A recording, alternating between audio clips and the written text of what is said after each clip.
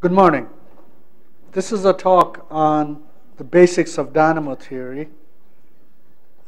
Yesterday, you had Dana Longcope give you an introductory lecture on why there are magnetic fields on Earth, the planets, the sun, and other astrophysical objects. Today, I'll go into this very same subject a little bit more in depth, and also complementing what was a good introduction from yesterday. So let's begin by taking stock of magnetic fields in the universe. By the way, I should add very quickly that quite a lot of this material is one that I adapted from the talk given by Matthias Rempel, who actually works here. He's an expert on MHD and sunspots, and I stole a number of slides from him with his permission, of course. The reason is, of course, for some reason of continuity as well, because Matthias's chapter in volume 1 of the Heliophysics textbooks is dominantly the material I cover, but I've added a few additional things as well. So getting back to magnetic fields in the universe, you know the Earth has a magnetic field that's been around for 3.5 billion years, much longer than the ohmic decay time. By ohmic decay time, you heard yesterday that the Earth has a liquid core. If you just look at the resistivity of that liquid core and calculate how much time it would take for the magnetic field to diffuse away, that's 10,000 years. The Earth's magnetic field has also short-term variability of the order of 1,000 years. I mention this feature, as I will for other objects, because that is what falls on scientific ideas like the dynamo to account for these large-scale magnetic fields. Planets, Mercury, Jupiter, Saturn, Uranus, Neptune have large-scale fields. Venus does not. And then I told you yesterday the differences that there are in the cores of these planets as opposed to that of Venus. The Sun, magnetic fields from smallest observable scales to size of Sun. The Sun's magnetic field has this remarkable feature, one of the most well-known features of the solar magnetic field, the 11-year-old cycle of the large-scale field. The ohmic decay time of that one is 10 to the power 9 years. So you would think it's not all that off, really, but still smaller. And this is in the absence of turbulence. So we still have a real challenge in trying to understand even these time scales. There are other stars, stars with outer convection zones similar to the Sun, stars with outer radiation zones. Most likely these are primordial fields, and I explained that notion a little later. Data touched upon these stars in yesterday's talk as well. And then, of course, on the much larger scale of galaxies, you have field structure coupled to observed matter distributions, as for example, spiral. And these are microgauss fields, well known to astrophysicists who have made measurements, not by, of course, direct in situ probing, because they can't at those distances, but nonetheless, they're indirect inferences. Do we need a dynamo for that? Or can that be understood from the fact that it's primordial? In some of these cases, there are judgment calls to be made as to whether the fields are primordial or not, because I cannot say that in every object that you consider, these discrepancies between the so-called diffusion time and the life of the object is so incommensurate as to necessarily require a dynamo. But the preponderance of evidence definitely is that we need something in the nature of a universal mechanism, which may vary from object to object because these objects contain plasmas of vastly different properties, but nonetheless one that will try to explain why we have magnetic fields. So here comes a really serious question, and a searing question too. Why is the universe magnetized? When I first went to graduate school, I remember the large-scale structure of space-time by Stephen Hawking and George Ellis was a book that was becoming available, talking about a few decades ago now. And I remember the first line of that book says, "The universe began a finite time ago." And it sort of gave me a chill to just read that line, because I thought there was so much of religion, including one of my own that I grew up with, which told me the universe existed forever. And it took science to tell us that no, the universe began a finite time ago, and that there are definite things we know today that rule out that the universe has been around forever. Science tells you things that are very specific, that are indisputable, that probably challenge lots of things that we know about.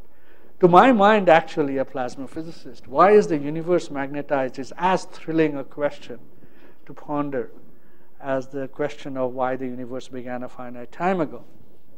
And in a way, the problem that we are addressing today, the whole question of the dynamo, is a problem deeply fundamental, because we now know from the examples I gave you that all these objects have large-scale magnetic fields. And if you want to take one clean cut through all of it, you would come to the conclusion that we need to understand how these magnetic fields are sustained. So I began by telling you about Dana's lecture, and he pointed out to you that there are three fundamental features. He emphasized to you that, as opposed to non-plasma physicists who might think of charge separation and the like, that's not really what is at the heart of this dynamo. It's usually some form of electrically conducting fluid. The fluid must have complex motions, and the motions must be vigorous enough, as measured by the magnetic Reynolds number, which is a dimensionless number, velocity, size, divided by resistivity. And he went into some depth the so-called homopolar dynamo, which really is a toy example. It's worth going through that toy example because it captures some of the essential physics of the more complicated dynamos that we'll be dealing with today, especially the turbulent dynamo. But I won't repeat all of that. You've had an exposure to that, and that is that. And as I said, the references for this lecture are drawn from the Heliophysics textbooks, Volume 1, Chapter 3 by Matthias Rempel. A lot of my talk is drawn from that.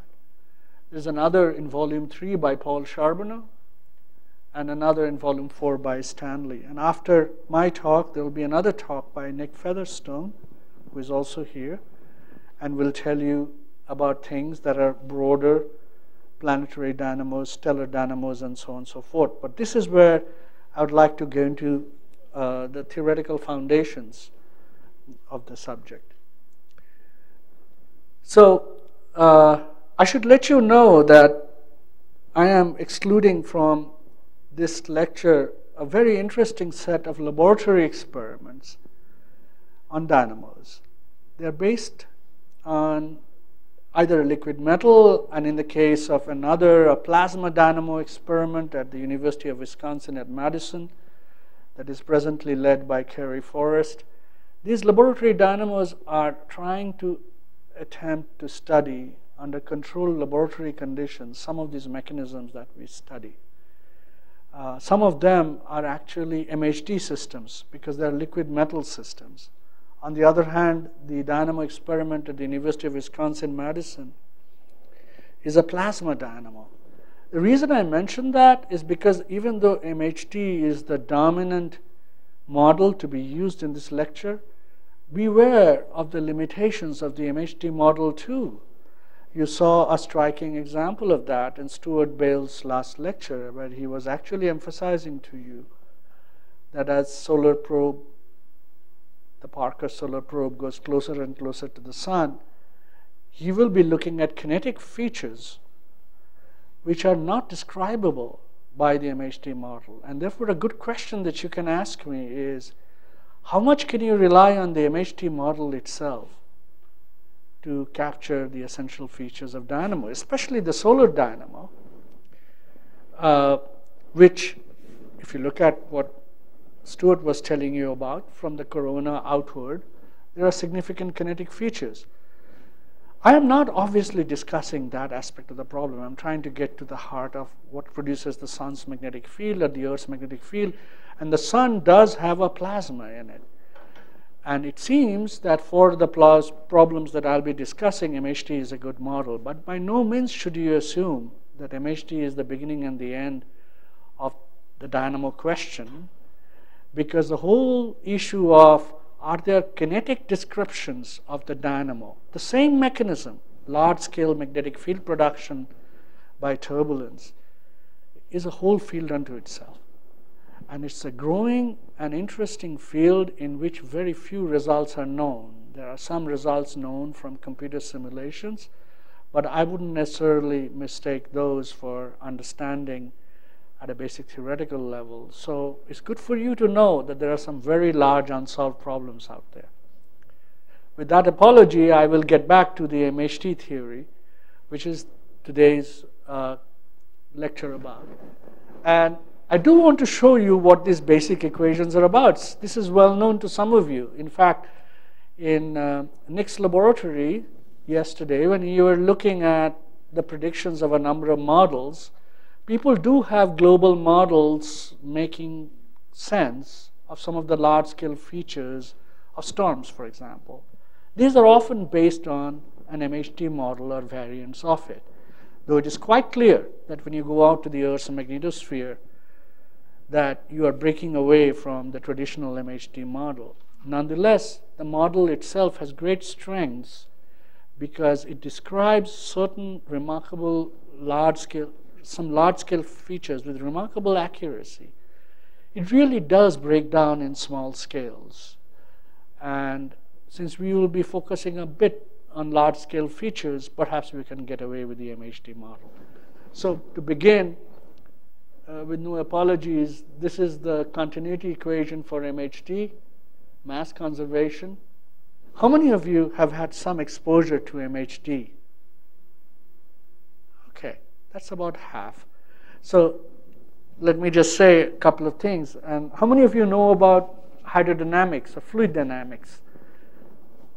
About the same number.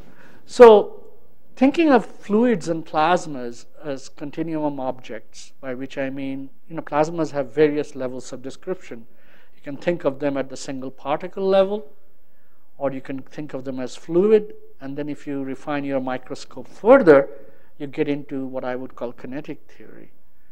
MHD is a self-consistent model, a powerful one at that, which is at the fluid level, where the agglomeration of charged particles, ions, and electrons that describe as a single fluid, as if they move together, when actually we know in a lot of space systems, ions and electrons do have their individual dynamics, so MHD would miss some of these things.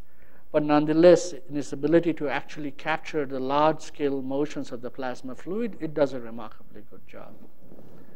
So the first one is the mass continuity equation. Rho is the density. This is the momentum equation. I do recognize things like the plasma pressure, gravity, and a characteristic feature of plasmas is that there is what is called the Lorentz force, the J cross B term, that controls large-scale motions. This term is a viscosity term. I'll talk about it in the next slide. Just an introduction to you here. Then comes the energy, which is often also written as an equation for the pressure. So you could think of this as an equation for the pressure, essentially. Whether you write it for energy, combines magnetic and fluid energy, or you just write an equation for pressure, is really a matter of taste. So this is the equation that you look at. This is thermal conduction. This is heat due to viscosity. This is ohmic dissipation terms. And then you have this equation, which is written in red, and for good reason in this talk, because it will be the point of departure for a lot of what dynamo theory was about. How do you generate magnetic fields in systems due to large-scale velocity motion of the plasma fluid?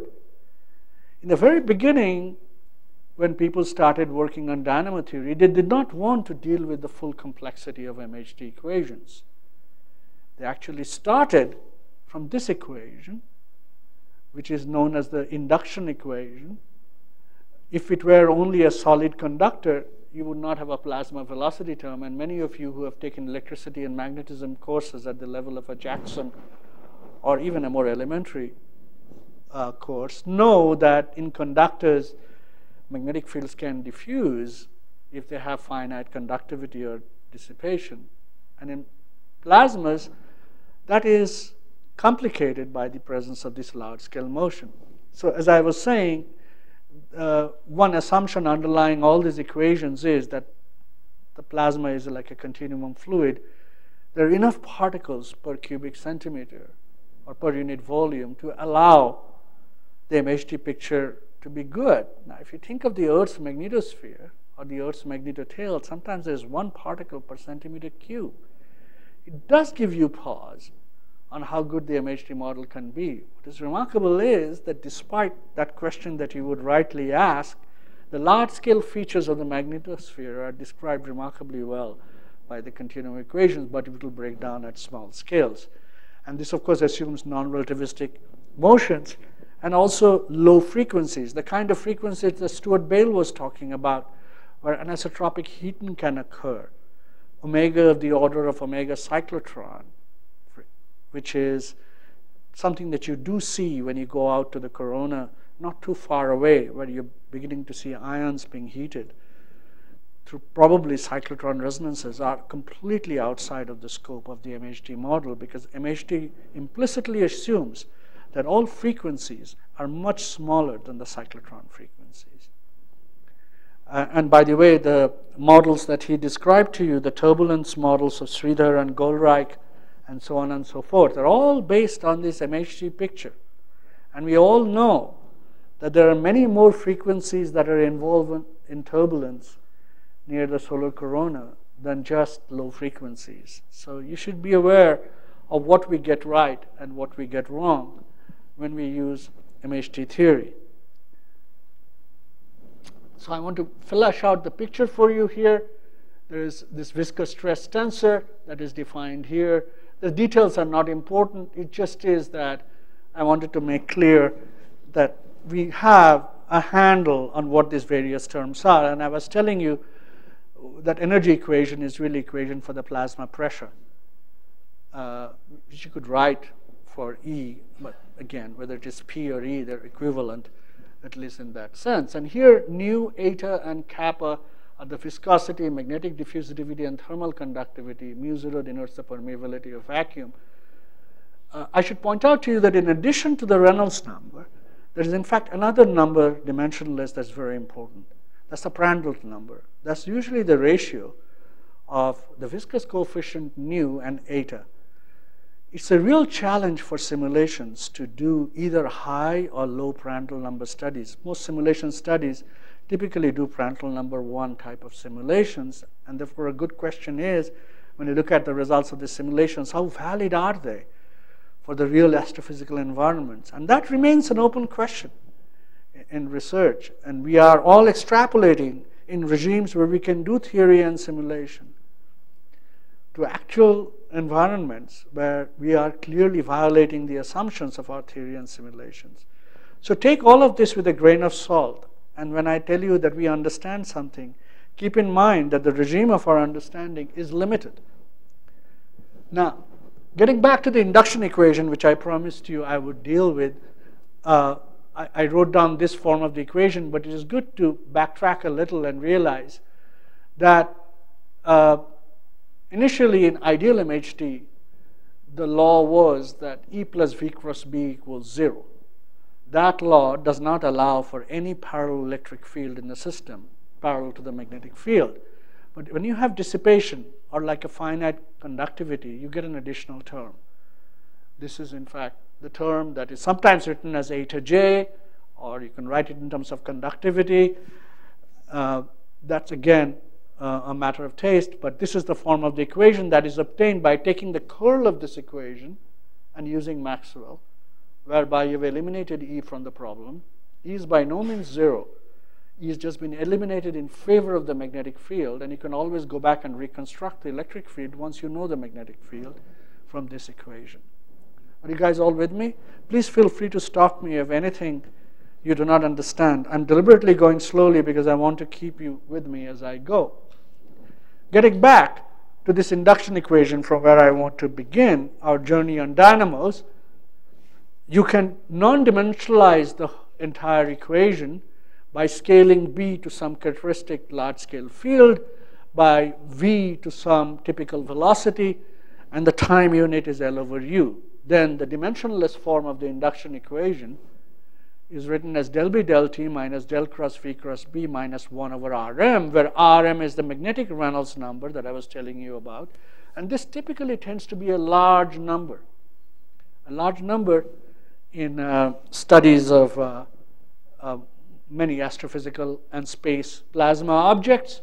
Eta is typically a small number, and you find that Rm is very large. And those of you who are astute about mathematics know that when you have 1 over Rm, which is a small term that multiplies the highest spatial derivative in the problem, you're being set up to make mistakes, which you shouldn't, because one simple attitude could be, 1 over Rm is a small number, so I'm just going to throw it out.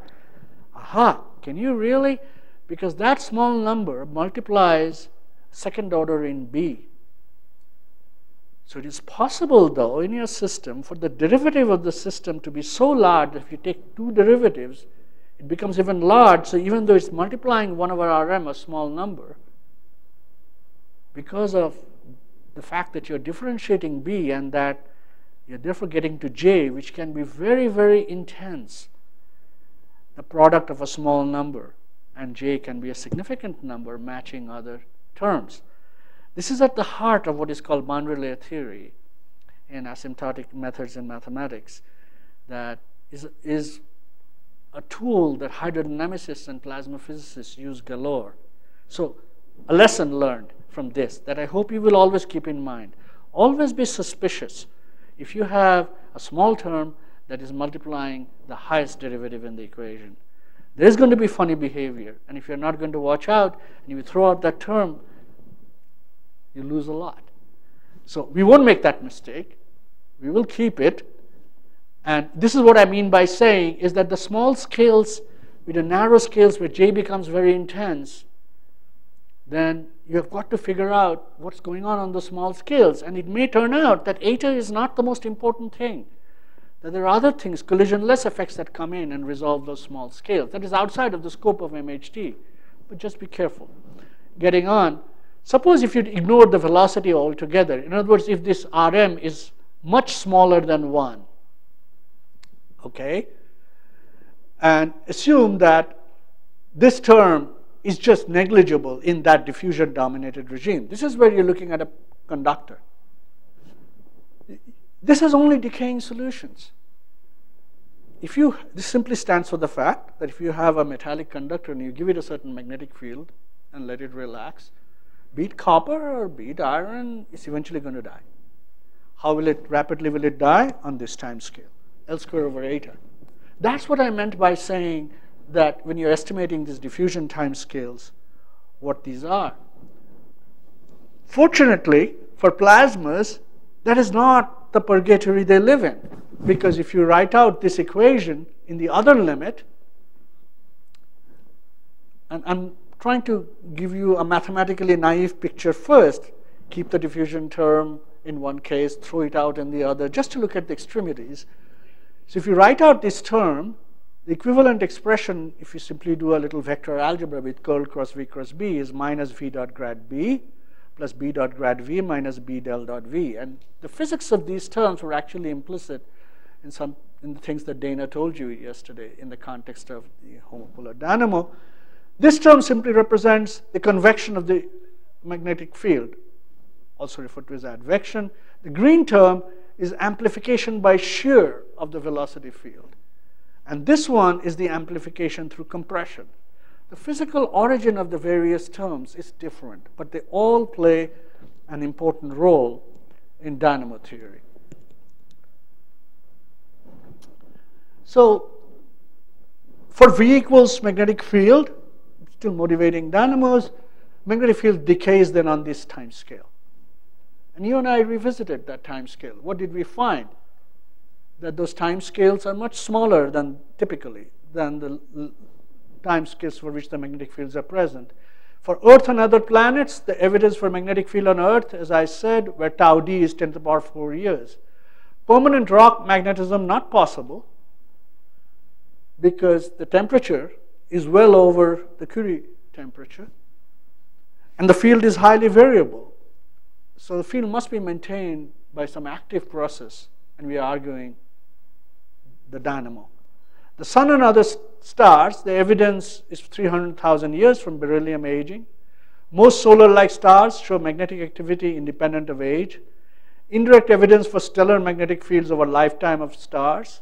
But it's worth keeping in mind that their diffusion times are actually much longer. And I will leave you with this lingering thought, though I doubt very much that this is an answer. That if you look at the answer of this billion years of tau d, you say, 3.5 billion, factor of 4. How precisely do you know these things? Primordial magnetic field could have survived in the radiative interior of sun, but really, so if you get out to the core, out to the convection zone, you know things are very turbulent and are very unlikely that with such turbulent mixing, the estimates of resistivity that we have are valid.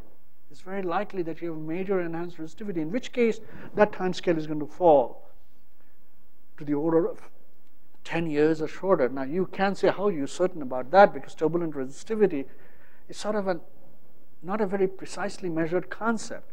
What I can say, though, that for wherever this has been measured in laboratory contexts or otherwise, this has been a much larger number. Okay, so here is your object, your eta, L, U, and I just wanted to make this list of the Earth, the Sun, the CERN turbulent conductivity, and liquid sodium lab experiment, which I won't be discussing. Look at the magnetic Reynolds numbers and the characteristics numbers that you have. Dimensionless numbers for the Earth is 300. The Sun is this, humongous. With turbulence is 100 liquid lab sodium experiments, and these are the tau diffusion. Lab experiments can teach you certain things. There's one, a very major one right now being built at Dresden that is in the process of producing some results. So we will have some good lab experiments too. And the whole dynamo theory, therefore, is getting attention on multiple fronts. Theory, high-performance computing simulations, controlled laboratory experiments, and of course, nature herself, always a source of great inspiration. So, and I want to get into a proper definition of dynamo. There are, the reason why it is important to do that is because I want to separate out for you at the very outset what we call the small-scale dynamo from the large-scale dynamo. And let me do that separation. In all cases, in the very beginning, let's forget about the complexity of MHD equations. You do know that we need all of that in order to get a complete description. But let us, as I said, historically take the historical path. Forget about the complexity. Imagine you start out with a system where you have very, very small magnetic fields, and you're trying to understand what kind of convective motions would bring you to where the magnetic fields are now. This is what was called the kinematic dynamo problem. The kinematic dynamo problem was, I give you a seed magnetic field, and I let you choose your V. Be creative. You know what it takes to amplify a B? You can think of Dana's talk yesterday. He gave you certain ingredients. Imagine you had a choice of B. How are you going to measure success?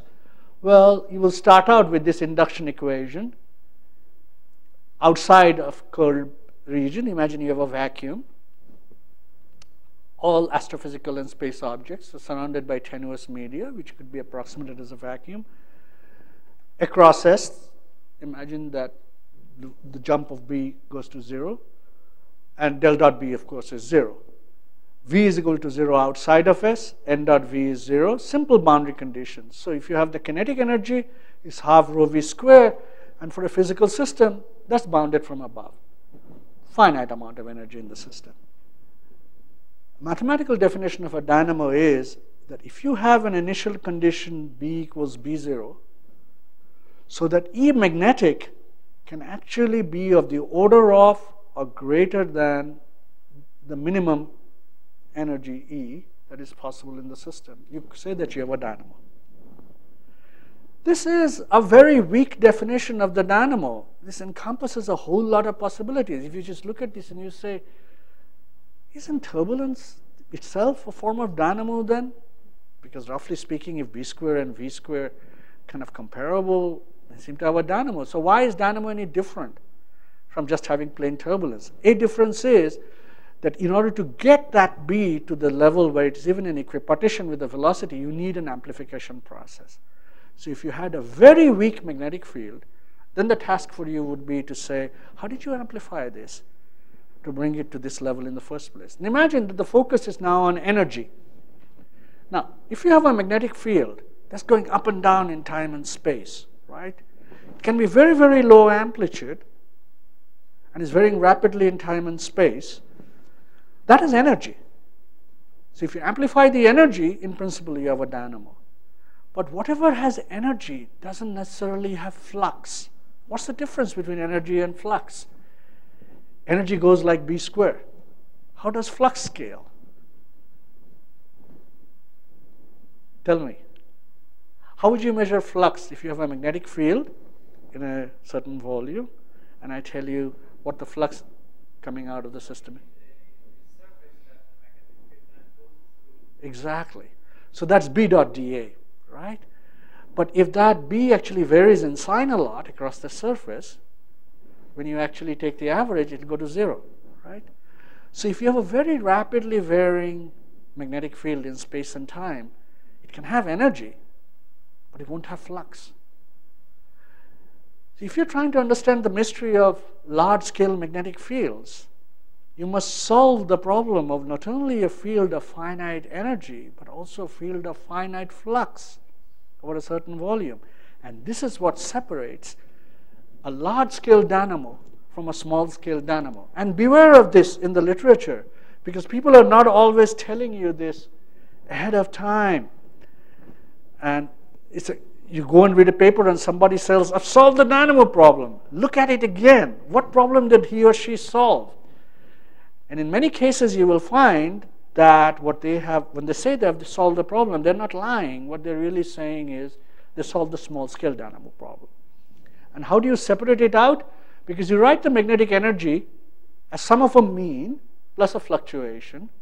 And now imagine you're measuring that magnetic energy and you're taking the average of it. So one part of it is B bar square, which survives. Another part of it is B prime square bar that survives. But the BB prime term, which you average over space and time, because it has a single B prime in it, when you average it out, it's going to go to 0. That's why the net energy is a sum of the squares of two terms. The small-scale dynamo that I was just talking about generates very little mean field. It's mostly fluctuation energy. That's what we call the small-scale dynamo. The large-scale dynamo is B bar square much larger than B prime square. So almost all turbulent velocity fields are small-scale dynamos for sufficiently large RLM. But large-scale dynamos require additional large-scale symmetries. And this is an important distinction to keep in mind. When I tell you that the dynamo problem is unsolved, what I really mean is that the large-scale dynamo problem is unsolved. And that's the problem you want to solve. Because what you want to explain to people is how nature is producing her version of these large-scale fields spontaneously from disordered small-scale motion. Now, if you think about it, it's a very counterintuitive idea, because most of the time we think it's like the idea of entropy. You know, entropy goes up in the universe. So if you have a large-scale field, you think, most of the time it's going to cascade into smaller scale and will be dissipated. And that's the usual way in which most natural magnetic fields would want to go. But what you're arguing, in fact, is that there is a spontaneous tendency for turbulence then to generate large-scale order from small-scale fluctuations. A very counterintuitive notion. Is this going to generally happen? Most of the time, not. It's turbulence of a special kind that has the burden of producing these large-scale fields, and we'll make that more precise. So the Dynamo problem in some way is a constrained turbulence problem, not the run-of-the-mill, not the picture that Stuart described to you, where you stir on the large scales and you go through a cascade and you have dissipation. That goes from large to small. What you're trying to do is to say, I have energy in the small scale, kinetic and magnetic, and out of that I want to generate large-scale order. It's a hard problem. The sun knows how to do it. Here is a picture of the magnetogram of the sun, and Dana showed you a picture of this, a full disk magnetogram from SDO. What means large, small scale? Well, the sun has large-scale fields, and these polarities that you see, negative and positive, those have definite fluxes. If you go to a much more granular level, you'll find plenty of those small-scale fluctuations too. But the sun coexists, producing its own large scale and small scale. And my emphasis in this lecture will be on the sun, though near the end of the talk I'll get into some large-scale motion. This is a very beautiful picture due to David Hathaway, and you actually saw this. And he looked at what happens to the large-scale fields of the sun, and it shows in one fell swoop how, in fact, you see the 11-year cycle, things go away, the reverse sign, and what you're seeing here is on both hemispheres, large scale and small scales coexisting, and he's looked at 25 years of data to put together this picture. Right? So an absolutely amazing problem. And this is all observations, right? Now it's left to theorists, poor theorists, facing the burden of this sort of a thing, trying to explain how turbulence can generate one, large-scale magnetic fields, and then this cycle. And it's work in progress. Believe it or not, some progress has been made, but in my mind, big questions still remain to be answered. So anyway, let's go back to the induction equation. And you see, what happened was that people said, let's first try to understand the kinematic dynamo problem first, without worrying about the entire complexity of MHD equations. So they said, this is a problem we would want to solve, the kinematic dynamo problem. I have a very weak seed. I want to amplify it to very large magnitude. And imagine you have the choice of a velocity field. What properties should that velocity field have? So they would say, okay, pictorially, this is what is called the stretch, twist, fold dynamo. Take a loop, fold it, twist it. It does this. There are two pathways here. When you have a twist, then you fold it over again and it falls here. But there's an enormous amount of tension that builds up in these corners, where the field lines are kind of reversed. If the plasma were completely ideal, and if it went through many such things, I mean, have you ever tried to take a loop of rope and or a belt, try to twist it, fold it, twist it again, fold it? You'll quickly see how hard it is to go more than one set of folds. So if you don't relieve the tension of folding and the twist builds up hard at these corners, if you don't do something at the corners, you're going to stop.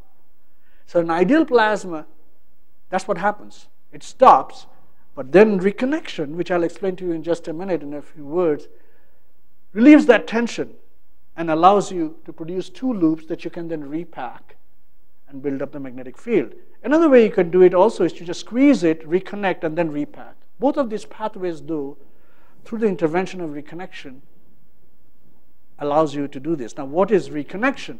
Well, you're seeing amplification through field line stretching. It's like a rubber string. Extend it. You get amplification of the magnetic field. Twist it.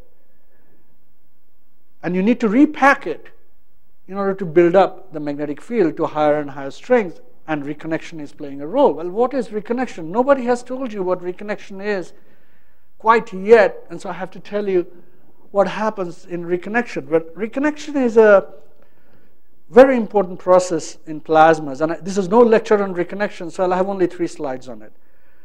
If you have E plus V cross B equals 0, remember the dreaded equation I told you about, which has no dissipation on it?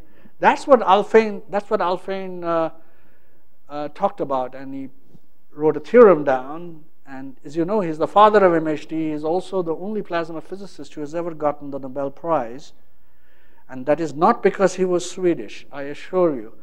He fully deserved that. And I would argue that there are many plasma physicists who do. And they have been nominated. And some of them were in the fusion plasma business. And fusion is not a reality yet. So everything depends on how we solve these big and important problems. And plasma physicists do not have simple problems to solve. They solve complicated problems which defy solutions, like the turbulence problem or the reconnection problem, be that as it may. Alfvén did get deservedly the Nobel Prize. And one of the things he did was to prove this theorem, is that if you have this equation, and this has no dissipation, and you have a loop, and magnetic field is threading it, then you come to this picture. And he showed that the flux going through any of these loops would remain the same no matter what the shape of the loop is. See, in a plasma fluid, if you have a dye, colored the plasma elements with dye and let the thing evolve, it might become fiercely contorted as the things evolve. But the flux through it will always be constant. There's no change of topology that can be allowed in a system like this. But if on the right-hand side you have a term that has the property that the curl of R is not 0, and eta J, the term that I'm talking to you about, is such a term, right? Eta is resistivity, and J is the current density. The curl of J gives you del square B, because J is curl of B. That's the term I was telling you about that we should worry about. Well, then field lines can do this. They can come together, they can relieve the tension, and they can go on. This is what is happening. And if this did not occur fast enough for dynamos, then you won't get the dynamo cycle to complete, because we're stretching, twisting, folding all this stuff, and the tension is building up, but you've got to relieve the tension at these corners. So all dynamo models in some sense rely on fast reconnection. In numerical codes, this is often done by numerical dissipation, but people need to understand this, that reconnection and dynamo go hand in hand. You have to understand fast reconnection if you have to understand large-scale order of magnetic fields. This is why the understanding of fast reconnection, there are several reasons to study that problem, but to study in the context of the dynamo, if you don't have fast enough reconnection, you can thwart the dynamo. In this talk and elsewhere, we of course will assume that there is fast-scale dynamos possible, but I want to share with you one of the mechanisms by which fast-scale dynamo can occur. And this is through what is called the plasmoid instability. And my colleague Yimin Wang developed this rather nice movie that if your field lines pointing in opposite directions that come together gradually, you see this extended current sheet over which the current density is becoming very, very strong. But notice then this spontaneously breaks up into what are called plasmoids, coherent structures, magnetic island types, and this thin current sheet is explosively unstable to what is now known as the plasmoid instability. You can calculate growth rates and everything. The upshot of all of this is that this system by itself can evolve to a stage where the rate at which you chew up flux can become independent of the magnetic Reynolds number, if you will. And that's important, to get things to go fast even when the Reynolds number is going high, because in these systems you have very, very large Lundquist numbers. I'm not going to dwell on this issue at all. It just is that It's something that you should keep at the back of your mind, that if you are doing a simulation and you're studying turbulence problem, this is why I actually made the comment regarding Stuart Bale's talk, is that he separated in the heating picture, the so-called reconnection picture and the turbulent picture. But sometimes if you're examining small regions where the plasma is turbulent, you will see these current sheets, thin current sheets that are breaking up, provided your codes have enough resolution and if your Reynolds number is high enough. Is that growing fast enough? So on and so forth. These are questions. Now get back to the dynamo problem. There have been two classes of dynamos, the fast dynamos and the slow dynamos. The fast dynamos are those in which the rate at which stretch, twist, fold occurs is independent of the magnetic Reynolds number. And as I was pointing out to you, if reconnection is going slow in a way that falls off very slowly with RM, you're in trouble in getting a fast dynamo. A slow dynamo, on the other hand, the growth rate is limited by resistivity, and these also occur. A lot of the effort in dynamo theory for a long time was focused on this question, which is also a non-trivial question. I give you the induction equation. It has eta in it. You go to the limit of eta going small. Will the growth of B, growth rate, be independent of RM or not? If it is, it's a fast dynamo. If it is dependent on RM and falls off, it's a slow dynamo. Let me take a break here, and we'll return. Okay, thank you. Let's keep the break small. I'm going short because I'm going a little slower than I had hoped, but that's no problem. Partially because so few said that you didn't know MHT, so I thought I would spend some time. Take a break. Thank you.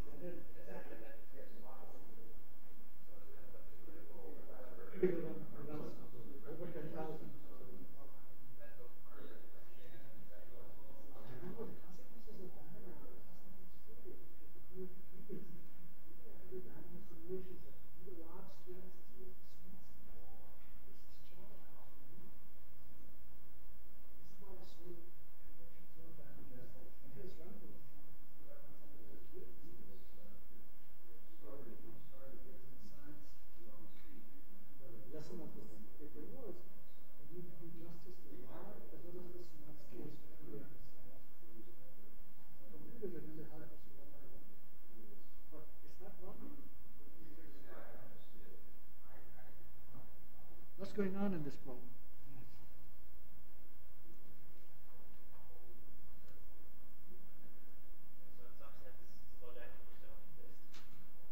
It's easy to get slow dynamos. That's the thing. Put in a lot of diffusion, stay below the threshold, all your dynamos are going to be slow. You'll never understand why for a billion years we have magnetic fields. Slow dynamos are easy to get. Fast dynamos are hard because they need conditions. The connection must be fast. You know, on and on and on. Just a reminder to make sure you get enough water while you're here, especially those using for sea level. Amitava, can I do one thing? Sure, please. So in the back of the room, so I ended up being here for a month, and then I started bringing books out in my suitcase, and then it got too heavy, so I started shipping books out, and eventually I just took my whole space physics shelf and just dumped it into a box and shipped it out here. So I've got my lending library in the back of the room, so feel free to browse, borrow that. I just ask that they be returned before you all leave. Last night, in preparation for this lecture, I stole one of Nick's books. I came in the morning and I saw Nick nervously looking at his stack saying, where did this book go that I had? And every one of those books have been read. Nick reads. You can see pages are marked. So take it but return it. Moving on. So I've told you about fast and slow dynamos, and somebody was just asking me, when do you get slow dynamos? That's the easiest to get. Run it at low, do the problem at low enough Rm, things will go resistively, but it's not going to solve the problem for you because very few objects in nature can get their magnetic fields out of slow dynamos. So in this talk, I'm going to focus on the sun. The dynamo problem, you have a sense of it. Why is the universe magnetized? For the purpose of this talk, now we are focusing on why is the sun magnetized? And so this picture I want to show you, of course, that you know, to remind you once again about what Dana already told you yesterday. There is a core which is dominated by fusion reactions. And then you have an inner radiative zone. And then you go out to about 70% of the sun's radius, and the remaining 30% you have this convective zone. With what is called this tachocline, which is an absolutely remarkable object that is fascinating and made possible by great advancements in helioseismology. Seismology being, as you know, the subject where we can probe below the Earth's surface and learn about earthquakes. But the sun has its sunquakes too.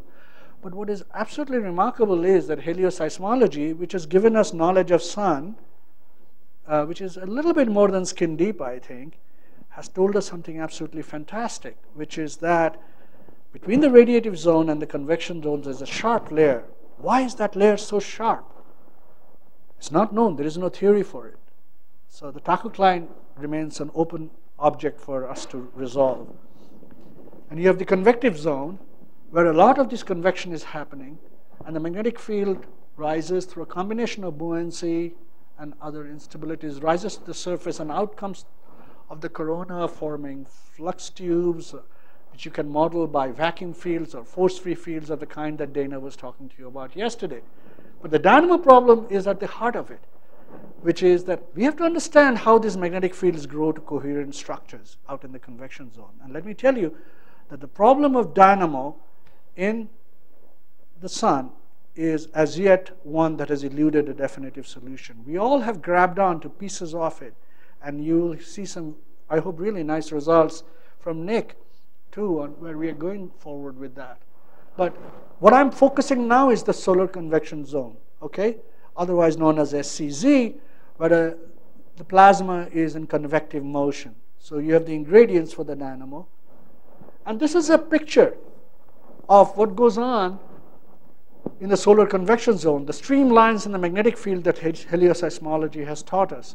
Right there at the lower Bragg boundary is where the tachocline is. I do not know why the tachocline is where it is, but it is there.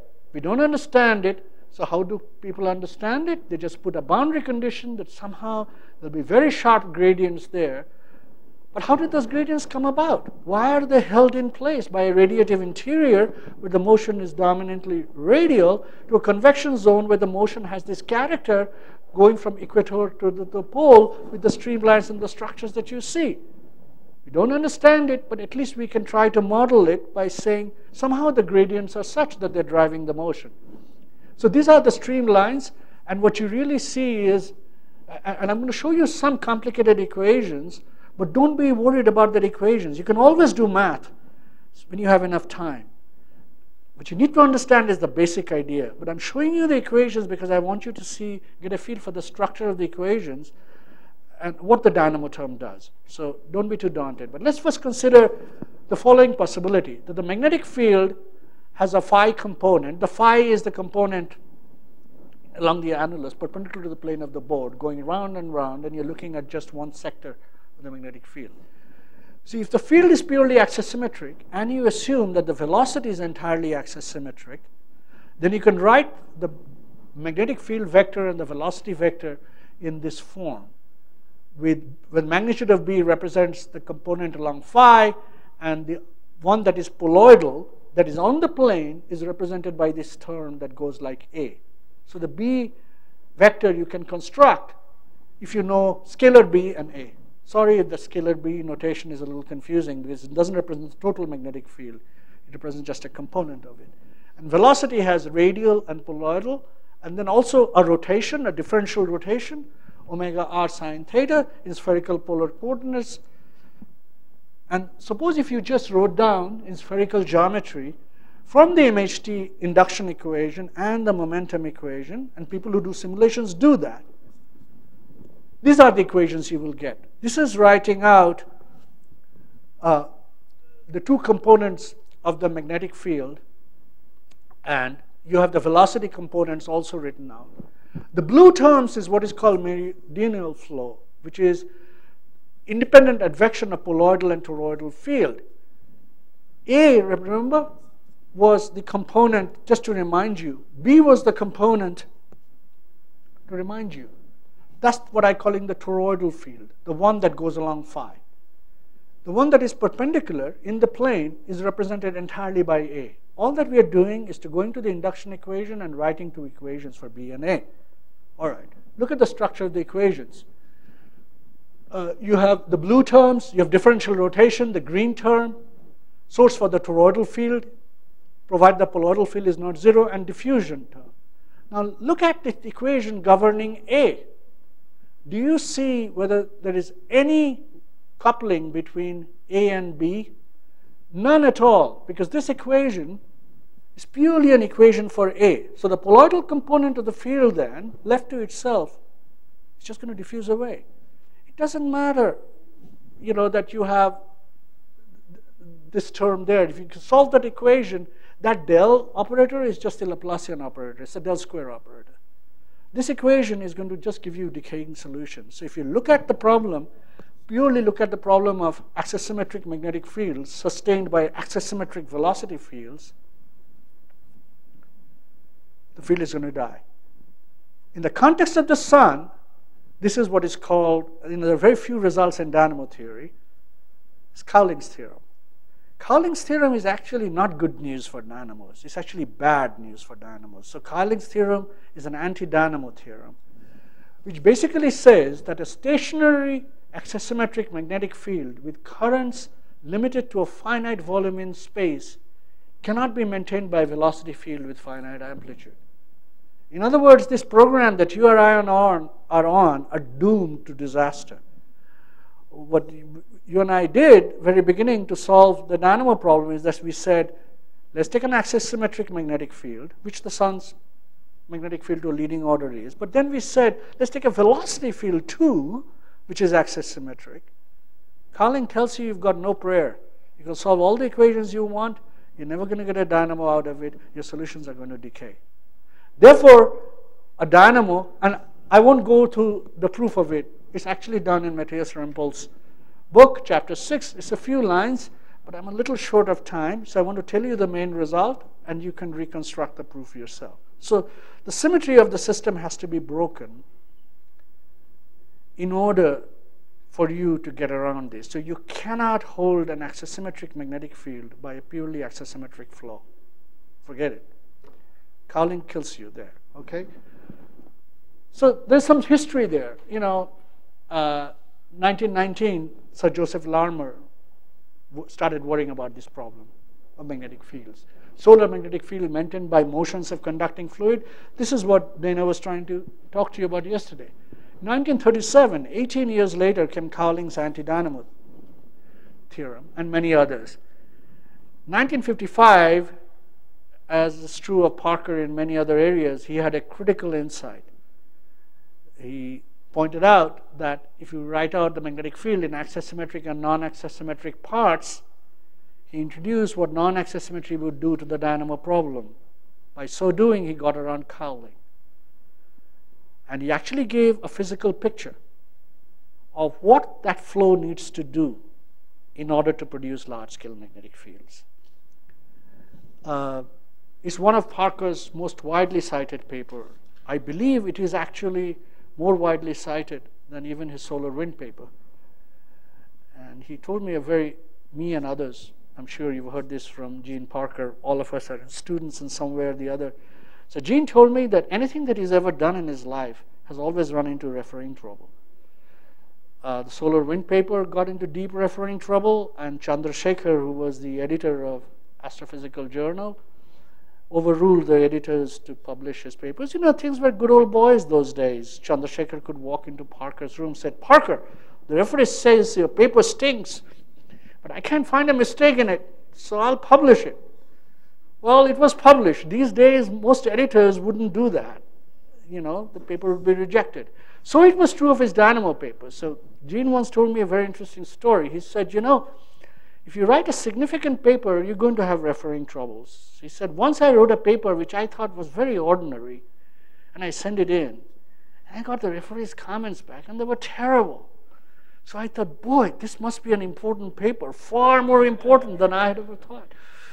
So keep this in mind. If you get into trouble with the referees, maybe, not everybody is a Parker, myself included. So anytime I get into refereeing trouble, I don't fool myself that I've written a path-breaking paper, but it's worth keeping in mind that if you rattle people, you're going to run into opposition. That paper, which changed dynamo theory, did run into trouble. Then 1964 is when Brzezinski, Steenbeck, Krauss formalized Parker's idea in equations that came to be known as mean field theory. And in the last 3 decades, we've had a lot of simulations. Okay, so what is this idea now? The idea of generating large-scale magnetic fields from small-scale fields. So suppose if you take the induction equation and you separate each quantity into mean plus fluctuation. Average that equation. Are you with me? You can do this as you're sitting here. Mean B field to the left. On the right-hand side, the bars are the mean quantities. And you generate this term, V prime cross B prime, which is a beating effect of 2 fluctuations. And that is what is called the turbulent mean field dynamo. So now what you have done, in a sense, is to create out of turbulence an effective electric field. As yet, we don't know what its properties are. But it's interesting that turbulence is doing that. And then if you subtract that mean field from the total B equation, you will generate the equation that is known below. I'm showing you the guts of the theory. That's what dynamo theory was for decades. Now, if you come to the second term, you see the difference of V prime cross B prime minus V prime cross B prime average. This is like the last 2 red terms. People who were doing dynamo theory, mathematicians, physicists alike, knew that term was trouble. So they said, you know, can't do the complicated problem. These are fully rigorous equations, no assumptions yet. It'd be great if we could solve them, but they knew that those two terms were trouble. So they just said, let's drop it. So we did the easiest thing. It was dropped. Now we can solve the problem. Yay! For decades, people just solved this problem. Prescribe a velocity field, solve the B prime equation, which is a linear equation in B prime. You can solve it. Anybody can solve linear equations, right? Linear equations. If life were linear, that's what plasma physics or hydrodynamics kills you. Life is nonlinear. But you can solve the linear equation, then you plug it back in V prime cross B prime. Solve that problem. You have an equation for mean B field. Does the mean B grow or not? The mean B. The total B is still the mean plus the fluctuation. But the question is people are asking is, as in nature, is look at large-scale structures and you have fluctuations. Can we get large-scale growth out of that equation? Can this E miraculously produce that equation? Produce growth, okay? So, sorry. I'm going to skip the math a little bit. And what I'm going to tell you is that term that I just told you, E, which is the average of V prime cross B prime, the simplest assumption of that term is that it can, because the equation is linear in B, they can expand it using the scale separation between fluctuations and magnetic fields into a term that is linearly proportional to B plus another that is proportional to the derivative of B. And then there are higher order terms, the second derivative of B, mean B, and so on and so forth. But keeping these first two terms, you can go through a little bit of mathematics that all these people did. And what you end up getting is an equation of the kind that you see below here, which I won't dwell on. I'm going to just give you an overall result, which is that under certain conditions, that mean field E, which is generated as a product of two fluctuating quantities, can be written as alpha B, where alpha is the so-called alpha effect, gamma cross B, which is like a convection term, beta curl cross B. Beta reminds you of something else that you've seen before, eta.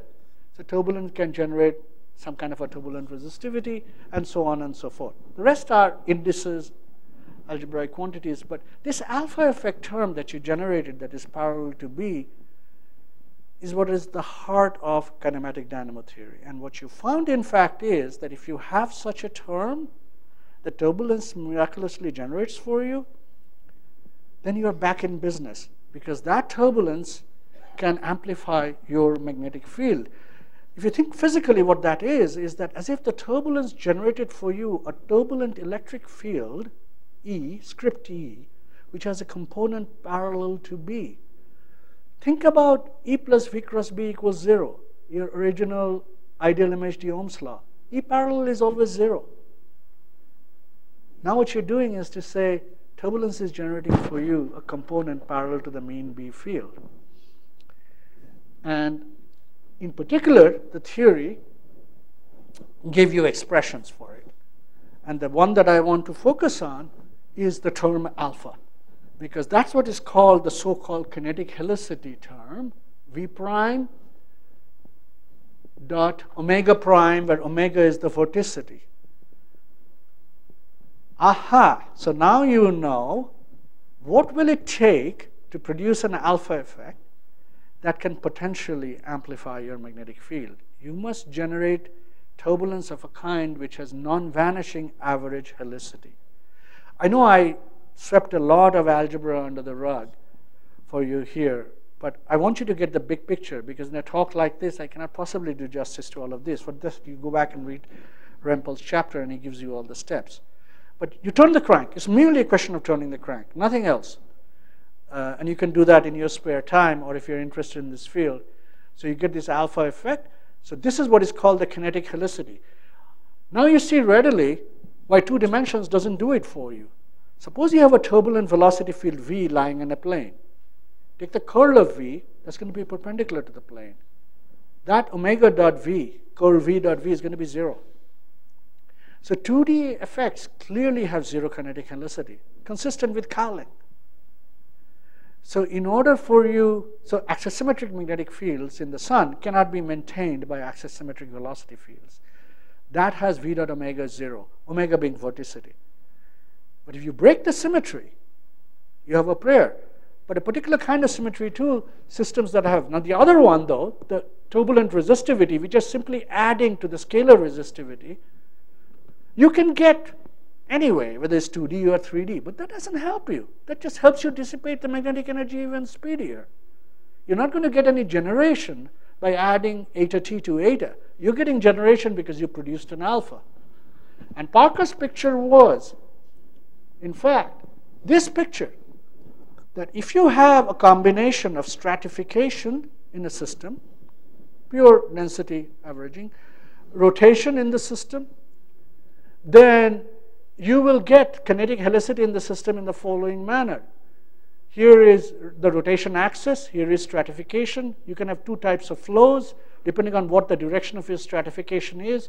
If the stratification is such that your flow is going upward, then because of the rotation and the stratification, the system will tend to rotate in this manner.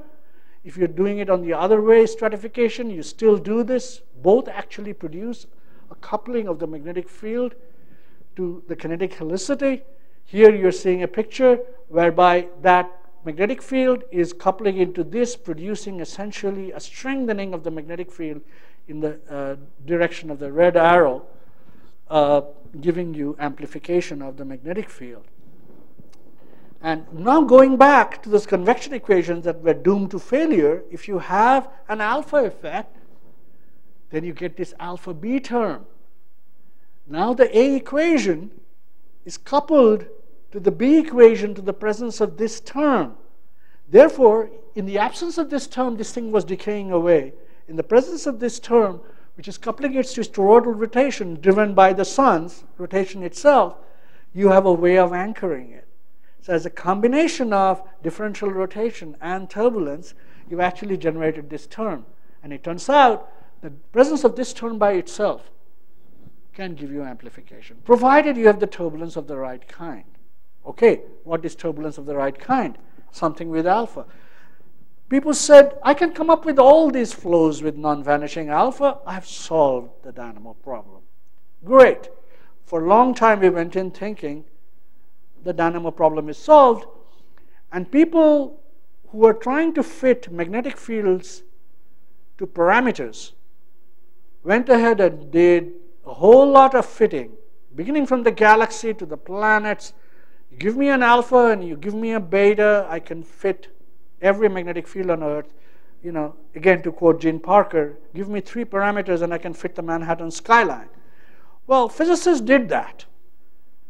But the whole question was, and this is what computer simulations got us into trouble again, because, I'm sorry, I'm going to move on, is that now you got this induction equation, you got the alpha effect, and you ask yourself, I want to go back and do the fully self-consistent problem. I can't do that analytically. So let me start out with a flow that has kinetic helicity, and I couple it to all my momentum equations, and people therefore wrote MHD codes to try to solve and understand the Dynamo problem.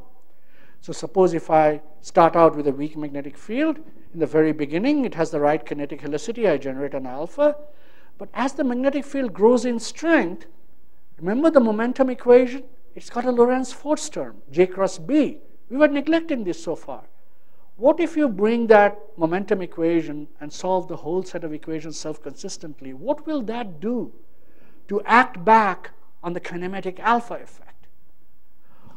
Well, you'll get a correction term like J prime cross B prime. Guess what? What people found was that if you did a closed system and you ran it for a while, you begin to see some amplification, but soon the back reaction of the magnetic field would stop your alpha from being significant. In fact, in many self-consistent simulations, the mean magnetic field hardly grew to any significant magnitude before the back reaction of the Lorentz force quenched the alpha. This is what we learned in the last so many years of mean field dynamo theory, and that was known as the crisis in dynamo theory. Therefore, what happened? What about the fact that we made sense of all these magnetic fields by fitting alpha and beta and choosing alpha and beta to be whatever fancy forms we want? Well, in self-consistent MHD, that alpha in many cases was seen to be suppressed. And the quenching could be understood actually due to a very nice paper by Anik Pouquet. Anik, who headed the turbulence program in NCAR for many years, told me that this is her best paper ever, and she wrote this when she was a young person with Uriel Frisch and others. What she actually found was that, remember this term omega prime dot v prime? You know this term. Out of kinematic dynamo theory, you got this term. And that's what was giving you the alpha effect. What Anik found from perturbation theory is that the Lorentz force term gives you a correction to this term. And that's that. J prime dot b prime is omega dot alpha v prime. Look at them. They have opposite signs. So the back reaction, if this becomes significant, can be such as to nearly cancel this term out under certain conditions. And if you think that turbulence is like Alfvén waves, as Stuart Bale was telling you, whereas V is proportional to B, take the curl of both sides of the equation. What do you get? Curl of V is omega is proportional to J. What is interesting is that the back reaction of the Lorentz force, if turbulence is mostly Alfvén waves, can produce near cancellation of the alpha effect. So the Goldreich Sridhar turbulence and all this turbulence that we were talking about actually has negligible dynamo effect. Now obviously it's possible to get around this because the cancellation is not perfect. You can put in helicity to the boundary and you can do all kinds of funny things and you can keep the dynamo going. And I'm not saying that those are not right things. They can actually occur, but it's good to confront the fact that in order to understand dynamo theory, not only do you have to understand the kinematic dynamo through mean field induction, but also the back reaction to the momentum equation that gives you that term, and whatever alpha it is that you're finally happy with should survive all of this. And I feel therefore that I should tell you what the challenges to kinematic dynamo theory were, and I want to summarize it, is that the smallest scales grow most rapidly.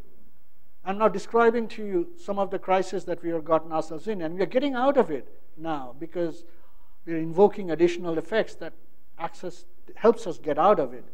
But I do not want to give you the impression that the problem is solved. One thing that happens if you do simulation or theory, and Kalsrud and Anderson did a nice theory, Boulder later on, is that you start out with the induction equation, you will find in general that the small scales grow very rapidly. So even if you're starting out with a flow in which the seed magnetic field is very small and small scale, the first thing to grow are those fluctuations. They become very, very large. Then the mean field comes along. But the small scale fields act back to decrease the large scale field drastically. This is the problem of catastrophic quenching that I was referring to you about. But this challenge could be addressed by transporting helicity. And there are a whole bunch of papers written in the astrophysical literature by Blackman, Field, and others. And Axel Brandenburg in the solar physics community. People here have done a lot of good work trying to get around this problem of catastrophic quenching. But I want to tell you that this problem is by no means a solved problem yet. At even moderate RM, the fast-growing small-scale dynamo implies that velocity fluctuation should always be accompanied by magnetic field fluctuations of a similar magnitude, questioning the relevance of classical kinematic theory. We have come to seriously question how much we can rely on classical kinematic theory to make a predictive theory of the dynamo that will be applicable to a whole range of problems. Now, I have about 10 minutes, and I want to talk to you about astrophysical object, which is a little outside of the scope of Rempel's chapter 6, but I do want to talk to you about it because I want you to see that the problem has had some possible solutions. And this was done by a former graduate student of mine, Jonathan Squire, who is now in Caltech.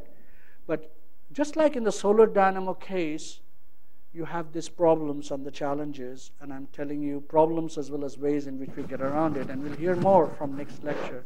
The accretion disk dynamo too had similar problems. Now, the accretion disk is not observed as the sun is. That's a great thing about the sun. It's the first, some people call it a boring star, I call it a typical star, but what the sun is, it gives us remarkable information about so many things that we could use as a basis for embarking into other astrophysical objects. Now, with the accretion disk, all we know is there are magnetic fields. And we think that there is large-scale magnetic fields, because without large-scale magnetic fields, we would not understand the momentum transport problem that occurs in an accretion disk, whereby, as you know, in the black hole, the objects get sucked in, and as you go in, there's a disk which is spinning awfully fast, which is magnetized, and it has jets which go off of this form. And the question is, why does the accretion disk have a large-scale dynamo? There, the question is similar to what we asked for the sun. Now, what is interesting is that when people do simulations of the accretion disk, and now there are legions of them. My colleague Jim Stone at Princeton is a master of these things. He has a code called Athena. He puts in shear flow in the accretion disk, that flat disk that you saw. And when he runs his code with reasonable parameters, what he gets actually, the growth of a large-scale magnetic field. So you can say, well, I can't observe it in the accretion disk, but I can surely get computer codes to do that. The computer codes are producing from turbulence large-scale growth, but they have an ingredient, namely that there is shear flow in the system. So even if we cannot probe the accretion disk, we at least have the numerical experiment. We can say, what explains then that in this numerical experiment, you're seeing large-scale growth emerge out of turbulence? Make that your problem. Undoubtedly, the alpha effect that I told you about and all the suppression, those are still questions for the accretion disk. Why is it then that the simulation is producing a large-scale magnetic field, despite the fact that the alpha effect can be quenched? Well, this is from Jacob Simons, one of Jim Stone's collaborators. Try to do it in the torus. That's too hard a problem to do to numerically resolve. So what they do is that they take a slab out of it, and they call it a stratified shearing box, and they put in a lot of resolution and try to study that. I won't tell you what the details of shearing box, boundary conditions, and everything. Those are mathematical things. Let's assume that technically we have solved those issues. What we're trying to do is to understand how in the presence of shear flows, you can get large-scale growth. Turns out even the compressible MHD equations are too hard, so you do an unstratified shearing box. But this is what happens. You do see large-scale growth in these systems. So here you see large-scale magnetic fields growing in the system out of turbulence, which are larger scale than the scale of the smallest fluctuations in the system. And we want to study this turbulent electric magnetic field there. So this is what was Jonathan Squire's primary result. And it tells you it was an astonishingly surprising result for me anyway. We both embarked on this problem, and none of us knew anything about the accretion disk when we started. And maybe that's why we found a new result. So I just want to tell you that he actually got the Marshall Rosenbluth Dissertation Prize for actually uncovering a possible mechanism on why the accretion disk dynamo actually works. But let me now tell you what his primary result was. He actually found a new effect, which he called the magnetic shear current effect. And in this problem, he set up the initial conditions in such a way that the alpha was 0. In fact, for him, there was no kinetic helicity in the system at all. What he did, though, is to study the nature of dissipation in the system. And what he found out was that E equals two terms, say, alpha B plus beta J. Alpha is set equal to 0, but the beta is actually a tensor. The diagonal elements cause you dissipation, but there are off-diagonal elements that can actually cause you amplification. And he showed, in fact, that there is an anisotropic negative resistivity that can give you dynamo growth. And this is sustainable only if the system has shear flow. And this is, in fact, from his physical review letters, this work was primarily his work. I was a sparring partner, but the insight was his. So I want to absolutely make clear that you realize this was done primarily by my graduate student who taught me a lot in the process. So what he's doing here is doing a lot of simulations here of the so-called magnetic shear current effect, and he's looking at the magnetic field fluctuations. What he found, in fact, in the process of evolving, and you see all these curves, he did thousands of simulations to get statistics. And what he found in general, after he averaged all of them, is the system had a time period when there was small-scale dynamo growth. But remember the picture that we had of alpha quenching? The small-scale dynamo was the one which pushed your magnetic field fluctuations to grow very rapidly, quenching your alpha effect. What John found, in fact, is that truly that the magnetic field fluctuations grew much more rapidly than the mean magnetic field. But eventually, the small-scale magnetic field saturated and drove the large-scale magnetic field to grow to significant amplitudes, driving it on a longer time scale. So you had to do a long-lasting simulations in order to see that magnetic fluctuations were actually driving the large-scale growth. So he put dynamo theory in his head, because where we were before, we were saying, oh, the small-scale fluctuations, they're a nuisance. They completely overcome any mean field growth. And the mean field is just growing too slowly, and you get alpha quenching and all of that. And he said, wait, let the magnetic field small scale saturate. They then provide magnetic noise for you to actually drive your large scale growth. And here what you see here, and to do that, he didn't solve the problem for the sun, but he tried to solve the problem for the accretion disk in which there was sheared flow. Without sheared flow, you do not get this effect. But in the presence of sheared flow, what he found was that the magnetic spectrum would typically grow and would become, this dotted line would be this broad-based fluctuation. But in the presence of sheared flow, Keplerian flow, he found that in fact you get large-scale magnetic field growth of the size of the box. This was the major finding of his result, and then he did perturbation theory in limits of small Prandtl number and small Reynolds number, and he checked it out, that in fact in those limits, which are not directly applicable to what the accretion disk is, at least the mathematical theory produces a result which is consistent with the numerical simulations. So therefore, I want to end this lecture leaving that thought in your mind. And I am not suggesting that this is by any means yet the solution of the solar convection problem. But there is a very interesting paper by Hotta and Rempel that intrigues me greatly. John Squire did not apply,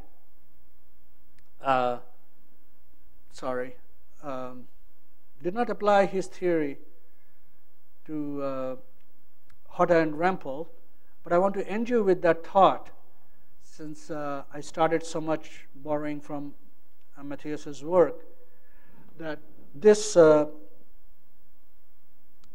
paper, if you look at it, Hotta, Rempel, and Yokoyama, they are doing a hero simulation of the solar convection zone. And one of their findings is that in that simulation, they make no connection to the magnetic shear current effect. That's just a question that I'm raising, that you have to resolve both the small scales and the large scales simultaneously in one simulation in order to understand what the dynamo effect is. If you miss out on one, then you won't get the other. And I just want to raise the following question. Is it possible that in these simulations, the small scale growth which they retain provide large scale magnetic field growth on a longer time scale, but somehow if you ran simulations in which you ill-resolve the small scales, you will never see the beneficial effect that arises from the small scale. As to whether in the solar convection zone that is what is driving magnetic field growth remains an open question. That's all I have to say, and thank you very much.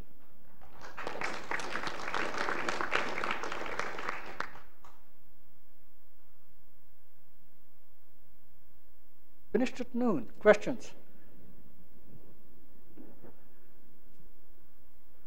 Yeah. When you said just that classical kinematic theory may not be enough, what would you replace that? Are you saying going quantum effects?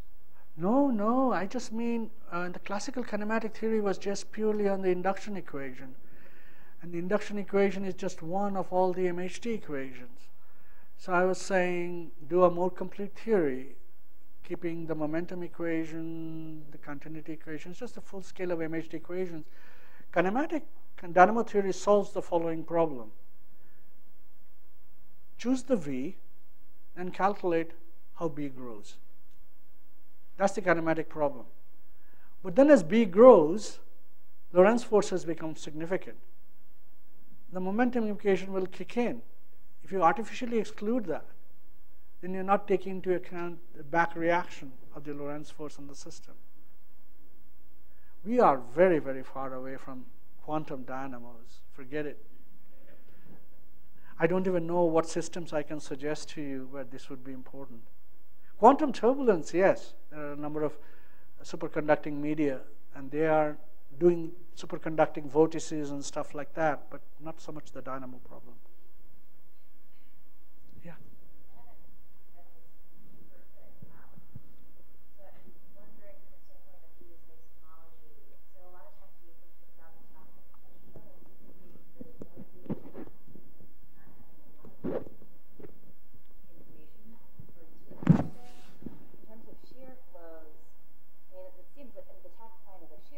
Sure. So it seems to imply that the tachycline might actually be important, but it could also imply that the shearing at the top of the convection zone is actually important. And what I'm going to say to you, the solar convection zone has shear in it.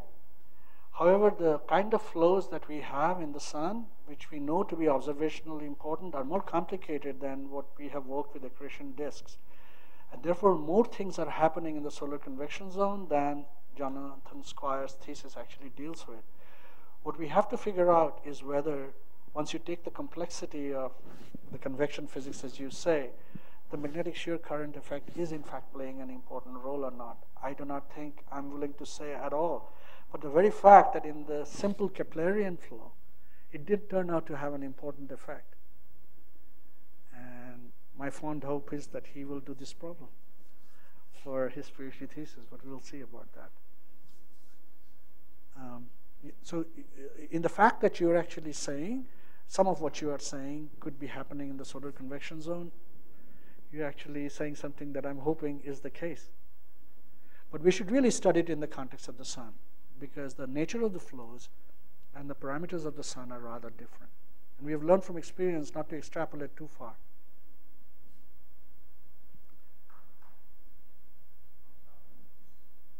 Yeah, please.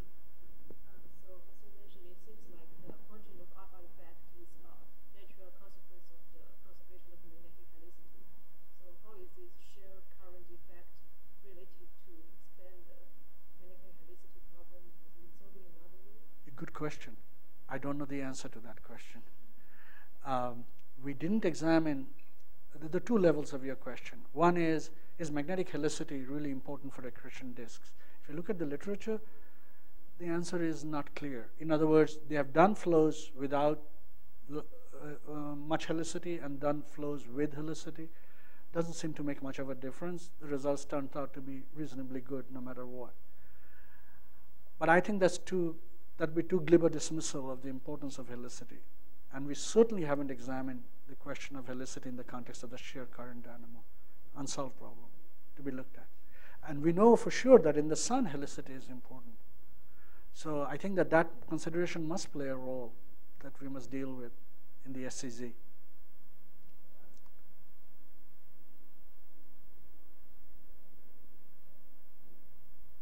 Okay, thank you very much for your attention.